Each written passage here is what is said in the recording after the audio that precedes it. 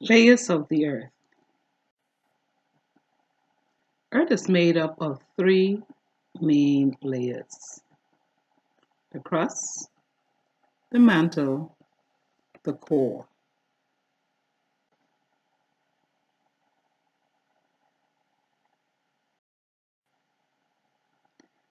The crust is the outer layer and includes the surface of the Earth. The crust is the layer we live on.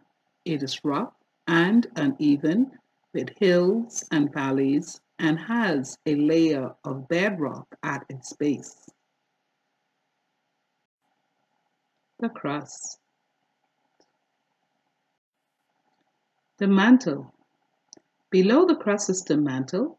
This layer is thicker than the crust and is made up of lighter rock material. The mantle.